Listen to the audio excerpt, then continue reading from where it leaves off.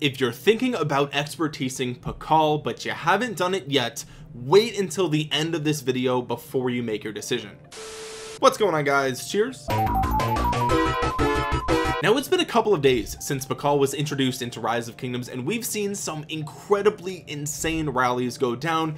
3 hours plus of players putting their troops on the line just to see if Pakal Harald is the new rally meta. And coming soon, we have a Mightiest Governor event where you're going to be able to get your hands on Pakal for the second time, and you may seriously be considering it, right? You may be seriously looking at all the hype surrounding this rally combination, and you may be thinking, this is it, I'm gonna go for it, he's insanely good. But before you do, we have to talk about a few things that you have to keep in consideration when investing in Pakal, right? Because I personally think that most players should not be investing in this commander, and even those of you who are rally leaders should at least question if he's the best choice for your sculptures, and we're going to be talking about that in this video. Now, I do want to preface that by saying that based on the initial reports, I think a Pakal Harald rally is one of the top 2 or maybe top 3 best rally combinations in the game right now, and certainly is the best infantry rally combo I've seen so far. It is in fact an incredible rally combination, but that doesn't mean that you should spend 690 legendary commander sculptures on Pakal assuming you already have Harald expertise, and if not, that's an even bigger investment. So I really started thinking about this, and I have to give credit where credit is due. I started thinking about this more when I watched Gekko's video talking about how Pakal is not going to be rally meta, but the gist of his video was that you really can't sustain a war if you're only rallying with infantry and only garrisoning with infantry, because you're going to run out of infantry troops very fast. The only exception to this is if your entire kingdom is filled with oil princes and everybody is just an absolute leviathan kraken of a player who can spend $500,000 on this game every year. If that's the case, then you guys, fine, just do whatever you want. Don't even watch this video, or at least drop thumbs up on it before you leave, but whatever. But for 99.99% of the player base, they're going to run out of infantry within the first couple of passes, right? Like it's just not going to be sustainable. And what we've seen from Pakal and Harald so far is that while they are one of the best rally combinations in the game, they are not so much better at defeating Zenobia than the other commanders that we've already been using, like Zhang Chandragupta. Now, you could make the case that they're better, right? And maybe they are, but you're not going to be able to make the case that they are exponentially far and away in a class of their own. Like they're not, right? They're good, but that's not the case.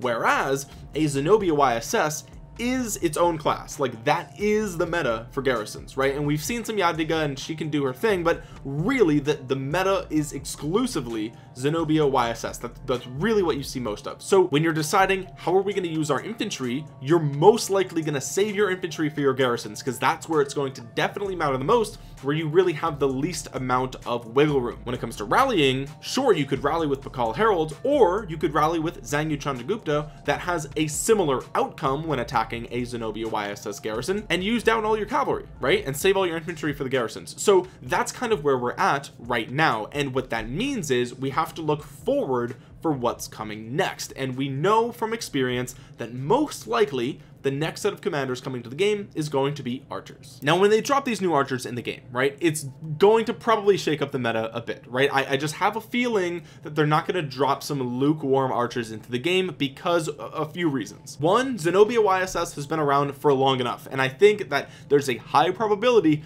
that one of the archer commanders that comes into the game is going to pair very well with Nebu, right? There's a high probability that we see a rally commander come in that pairs well with Nebu, or pairs well with the other archer that comes on the Wheel of Fortune and can finally check Zenobia YSS. Now, if that is the case and we see a really powerful archer rally meta come into the game, what's going to happen is you'll probably see a little bit of a rise in Jadwiga garrisons, right? And if that's the case, then sure, your Pakal Harald rally is going to be a bit more valuable than it is right now, because you're not going to be saving all your infantry for your Zenobia YSS, because it'll probably be garrisoning with Jadwiga. However, you will run the risk of them switching to Zenobia, because I think more players have Zenobia YSS than they do Jadwiga, and you'll also not have the best rally combination anymore, right? Even if Jadwiga becomes garrison meta because of the increase in archer rallies, it's still probably going to be the case that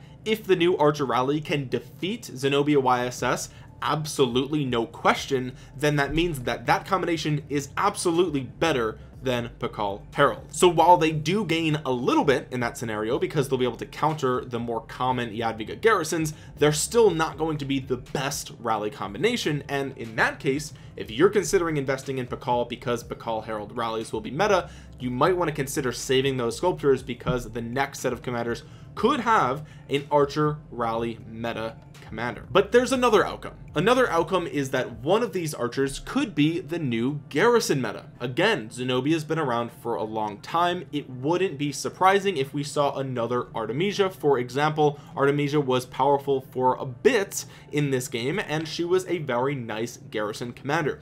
We could see a rise in a second Artemisia 2.0, right, with a very powerful Archer garrison. If Archer garrison becomes meta, you're going to see even fewer Pakal Harald rallies, because if the meta is archers, then you're probably just going to keep rallying with Zhang Yu Chandragupta because it's already effective against infantry, which is something that counters them. So in that outcome, there's literally no change other than fewer Pakal Harald rallies. The third scenario that could happen is that the next pair includes one insanely powerful rallying commander and one insanely powerful garrison commander, which sounds insane, but you know, they almost did that with Jadwiga and Zhang Yu, right? We saw one rallying commander and we saw one garrison commander, and they could do that with the upcoming archers. And if that's the case, then I don't even know, like, it's going to be absolute chaos. You're going to need to have multiple players with multiple pairs of rallies and garrison captains that are different unit types. It's going to be crazy if that's the case. Okay, but no matter what the outcome is of the next Archer implementation,